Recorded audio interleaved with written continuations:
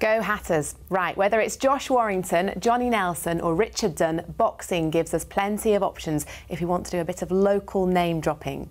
But the most famous boxer of all is this man, and now Yorkshire has its own boxing star who shares his world-famous name. Paul Ogden has been to meet Keighley's very own Muhammad Ali. Let's get the weather now with Keighley. Thank you very much, Nicola. A mixture this afternoon of sunny spells, but also a few showers. They'll begin to push in from the west. Well, everyone in York is talking about this today. Controversial plans for 17,000 new homes in York have been blocked after a close vote by councillors. Sites across the city had been earmarked for building, but many local residents were fiercely opposed. Well, now the council will have to go back to the drawing board, although its leader insists new homes must still be built if the city's to have a sustainable future. Well, Phil Bodmer is in York for...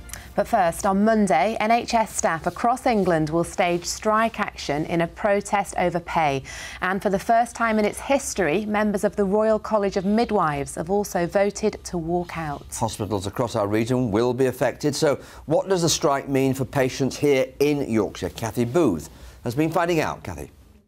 Hope so. Thanks. Absolutely fascinating. Is, yeah. A full-scale excavation in your garden. Not bad. What about the next-door neighbour? Before 7 o'clock. They're the most successful club in British women's basketball history. Next tonight, it's Posh Togs on for a night out at the theatre. The Lyceum in Sheffield is reopening after a 3-month shutdown, during which it has been totally refurbished. It's cost £2 million and sees some 21st century comforts installed in this most elegant of Grade 2 listed theatres. Tom Ingle is live.